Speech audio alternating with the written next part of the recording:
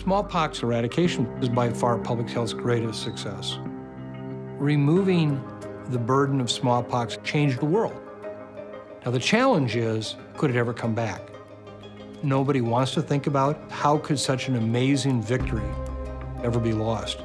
But the truth is, smallpox is only going to come back if somebody intentionally wants it to come back.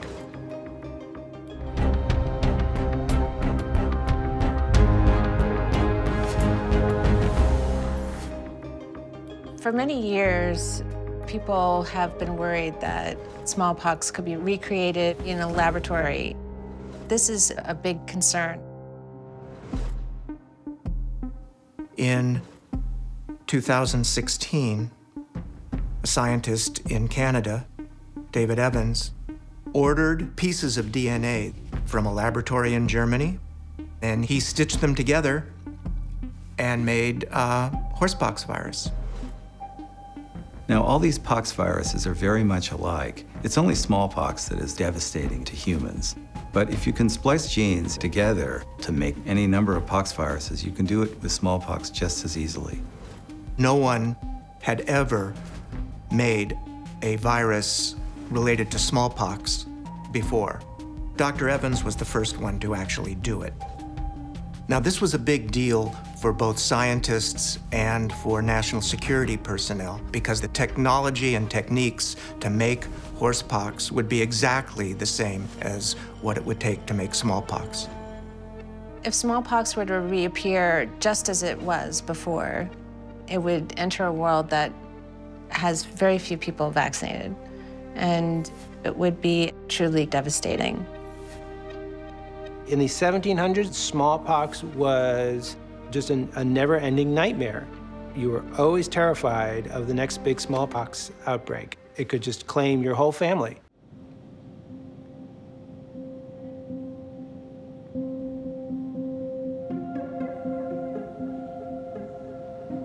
I think we've said from the very beginning that there is no way in the world that we can be 100% certain that there is no virus out there, anywhere.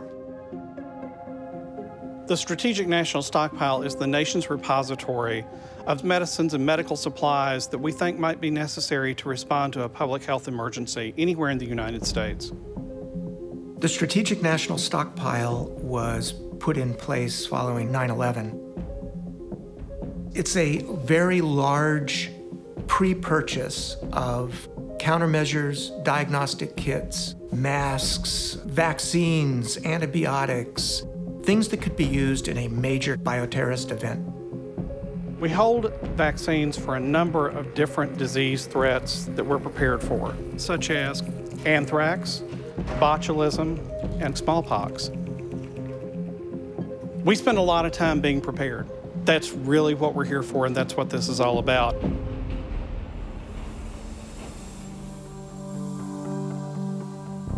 There are at least 3 occasions where I know that catches of smallpox virus have been discovered, as we just found out at NIH.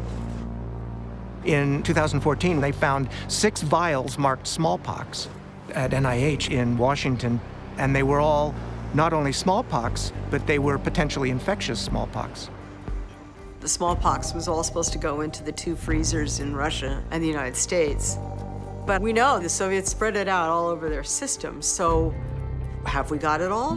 Did we ever even find it all? I don't believe there are only 2 samples of smallpox on Earth. It's out there in other laboratories. It's out there in other freezers. So according to the State Department, there are nations that we really suspect of having burial the virus, whether they have old samples or whether they create it through genetic engineering. And I know a lot of people said they can make it. Today, synthetic biology offers the potential of being able to create smallpox from scratch in a laboratory. Synthetic biology presents enormous potential benefits for humanity. We can potentially make new foods and new medicines and new crops and new fuels, but we have to also be aware of the potential risks. And one of those risks is the creation of viruses. the code for how smallpox can be made. It's just available on the internet. There's a 4-letter chemical code in our DNA. Viruses have the same code. If you tell a scientist, I have this series of letters that represents a gene, they can physically stick the building blocks of genes together to build a virus gene.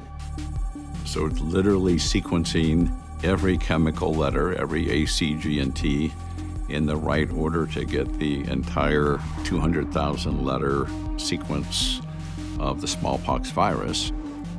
And a scientist recreated horsepox in the lab doing just that, taking mail-ordered pieces of DNA, stitching them together, and getting an infectious virus. Here is some good proof that this can actually be done, and done for not that much money. Making smallpox synthetically wouldn't be trivial for anything but one of the most sophisticated labs. But with the technology today, it could be done. And we worry that eventually this will become easier for people to do with smallpox. And somebody in their kitchen would be able to do this, or somebody in a country where we don't have as much visibility will be able to do this. The only thing that's lacking from making the virus from scratch is money and intent. 3 or 4 years from now, high school kids will be able to do what our top scientists were doing in top secret programs in the 60s. It will never be more difficult to make a bioweapon than it is today, because every day we go forward, it gets easier.